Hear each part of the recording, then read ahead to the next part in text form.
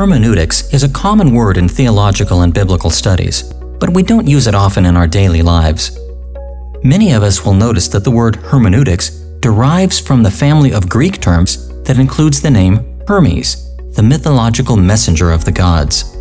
The word itself derives from the verb hermeneuo, which means interpret or explain. So, broadly speaking, when we refer to hermeneutics, we have in mind the interpretation or explanation of some kind of message or communication.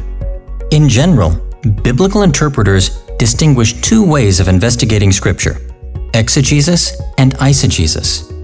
Exegesis comes from a Greek term meaning led out of or derived from, and means to pull out or derive meaning from a text, especially by looking at things like the historical context, literary forms, use of grammar and vocabulary, theological setting, and so on.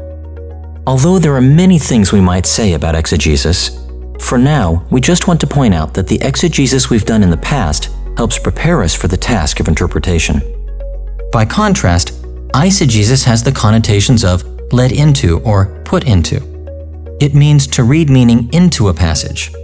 Scientifically oriented biblical interpreters work very hard to avoid eisegesis. Instead, they employ principles of interpretation that they believe will ensure them of exegetical, not eisegetical, understandings of Scripture. Every involvement we have with the exegesis of Scripture prepares us for further interpretation of the Bible.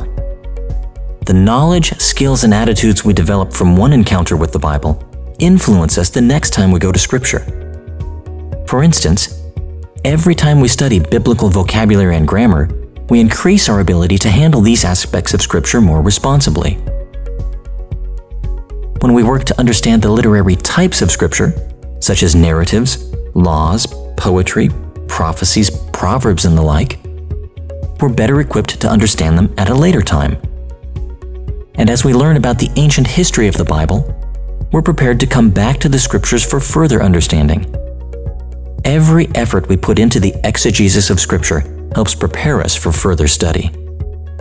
As we interpret Scripture, it's so important that we remember that we're not just handling the words of human authors, but that the Holy Spirit of God, the third person of the Trinity, has breathed out these words through the distinctive personalities, styles, experiences of those human authors. As we go to Scripture, that means because the Spirit who breathed these words out is also resident and at work within us as believers. In a sense, we have access to the author of Scripture. And we need that desperately. We need, as we approach Scripture, to come prayerfully, dependent upon the Spirit to open our minds, as well as to open the Scriptures to our minds.